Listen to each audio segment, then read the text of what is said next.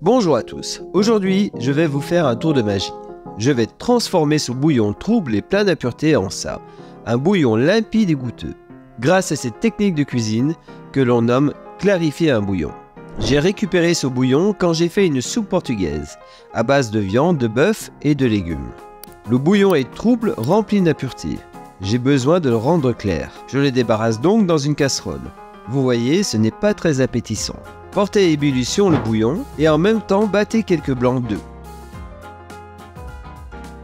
Versez les blancs dans le bouillon, éteignez le feu et mélangez.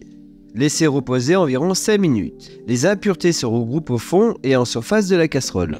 Retirez les blancs avec une passoire, vous n'avez plus qu'à récupérer le bouillon clair avec l'aide d'une louche. Vous pouvez également utiliser un filtre à café s'il reste quelques résidus.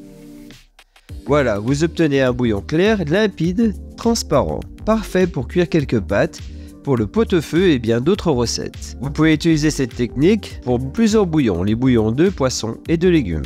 Vous pouvez également le faire réduire et l'utiliser pour améliorer des sauces. N'hésitez pas à vous abonner pour voir nos prochaines vidéos et le petit pouce si vous avez aimé bien sûr. Je vous dis à bientôt pour les prochaines vidéos, merci et bon appétit!